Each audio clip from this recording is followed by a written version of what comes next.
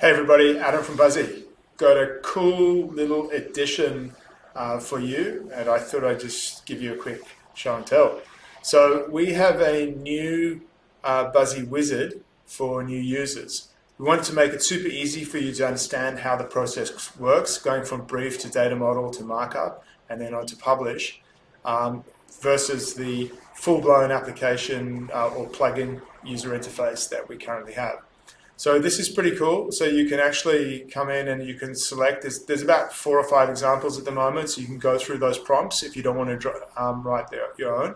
Look at the prompts, learn from them, how they're written, and see what they generate as part of your learning process, understanding how to prompt engineer with Buzzy.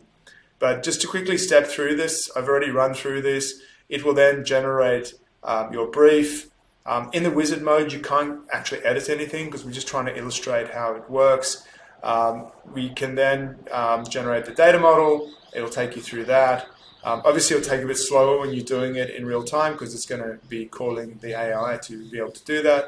It then generates your screens and components. So there's 48 screens in this example. It's an event planning application. Over here, we can see that in the background. So it's got all sessions and events, things like a conference organization application, and then you'll go through and you'll publish it and you can view it in the data. You can also generate more sample data. So that's pretty cool. You can get out of wizard mode by clicking the little X over here. So you can exit wizard mode.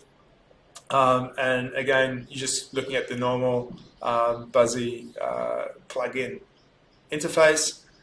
Again, if you want to get back into it, click the cog and just click that, and it will put you back into wizard mode. So for those of you who want to give it a try, who are already using the Buzzy plugin, just go into that cog and do that.